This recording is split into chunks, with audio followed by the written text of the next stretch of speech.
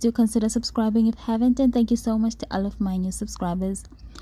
Now, Mthembu of the Real Housewives of Durban has been trending a lot lately, and it's mainly because of her husband Hulu Daguru, who has been come under fire for cheating allegations. Now, recently it was said that he was having an affair with Sibahle Mpisane.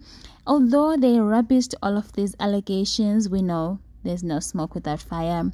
Now, she is trending again, and this time, this is what Musa Kaula said. Mthembu of the Real Housewives of Durban is owing Joseph an amount of 450,000 rands for curtains he installed at her Durban North home prior to the shooting of the third season. Mthembu's home is currently in arrears as they have failed to pay their monthly bond. Now, this comes as a surprise because last time we checked, Annie is one to brag about the riches that she and her husband has. And we do know that she owns Anesthetics, which is a beauty salon. Now, this is very shocking indeed, because we do know that she obviously also has the bag from the show, the reality show, The Real Housewives of Durban.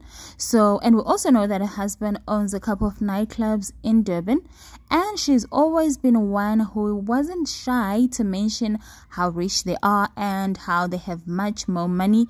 So this is very shocking.